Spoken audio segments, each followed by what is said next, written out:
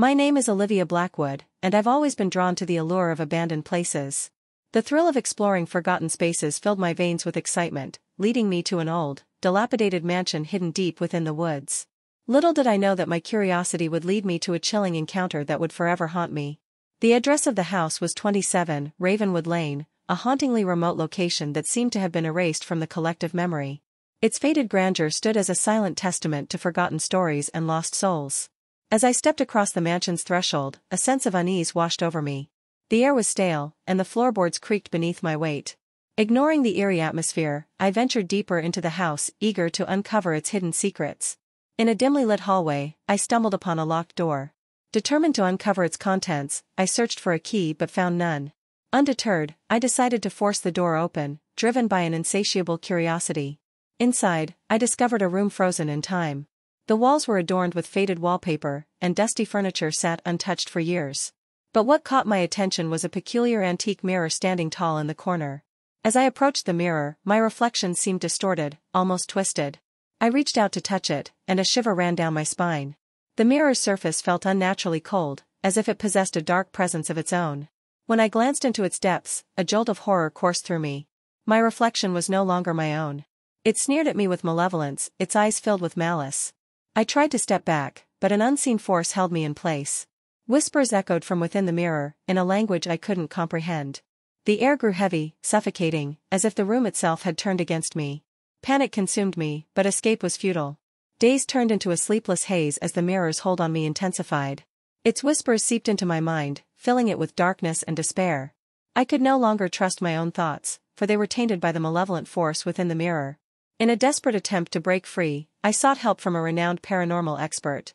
Together, we returned to the mansion, armed with ancient rituals and protective talismans. But our efforts proved fruitless. The mirror's power was far greater than anything we could comprehend. And now, as I write this, I am trapped in that forgotten room, my sanity hanging by a thread. The whispers have taken over my mind, and the mirror's influence consumes me. I am a mere puppet, dancing to its sinister tune. If you ever stumble upon 27 Ravenwood Lane, heed my warning, beware the forgotten room and the cursed mirror within. For once it captures your reflection, it will claim your soul, leaving you forever trapped in a nightmarish existence between realms. But perhaps, by sharing my story, I can warn others and bring an end to the cycle of torment that plagues that cursed place. The days inside the mansion blurred into a surreal nightmare as the mirror's malevolence tightened its grip on my mind. Sleep became elusive, and the relentless whispers echoed through the forgotten room like a haunting lullaby. I could feel my sense of self slipping away, replaced by a growing darkness that threatened to consume me entirely. In my fractured state, I became obsessed with the haunting history of 27 Ravenwood Lane.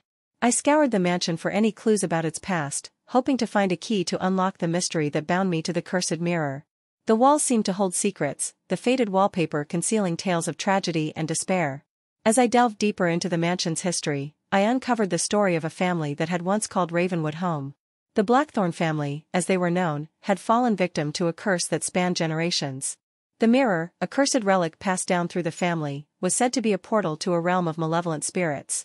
The patriarch of the Blackthorn family, Edmund Blackwood, had dabbled in forbidden rituals to gain power and wealth. The curse, a consequence of his dark deeds, had claimed the lives of generations that followed. The mirror became the focal point of their torment, a vessel for the trapped spirits seeking release. Driven by an inexplicable connection to the Blackthorn family's tragic history, I began to piece together a plan to break the curse. The mansion's walls seemed to guide me, as if the spirits themselves were yearning for liberation. I discovered an ancient family journal hidden in the depths of the mansion, its pages recounting the rituals that had bound the family to the cursed mirror. With newfound determination, I embarked on a journey to break the curse that ensnared me. The journal spoke of a ritual, a convergence of astral energies that could sever the ties between the mirror and the tortured spirits. The ancient text detailed the steps required to banish the malevolent force that had haunted the Blackthorn family for centuries. Gathering the necessary ingredients and ancient artifacts, I returned to the forgotten room. The mirror seemed to leer at me, its twisted reflection mocking my feeble attempts to defy its power. Undeterred, I began the ritual, chanting the incantations and channeling the mystical energy needed to break the curse. The room quivered as the ritual unfolded. Shadows danced on the walls, and the air crackled with an otherworldly energy.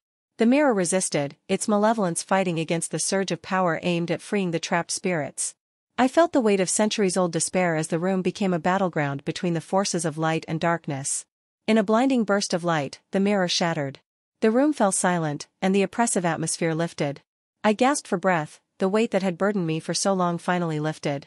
The whispers faded into an echo, and the mirror's malevolence dissipated like a dissipating fog. I collapsed to the floor, both physically and emotionally drained. The mansion, once a prison of darkness, seemed to sigh in relief. As I looked around, the forgotten room transformed before my eyes. The dust settled, revealing a space untouched by malevolence, its walls now exuding an air of peace. I emerged from 27 Ravenwood Lane changed but liberated. The curse that had bound me to the mirror was broken, and the spirits that had languished in torment were finally at rest.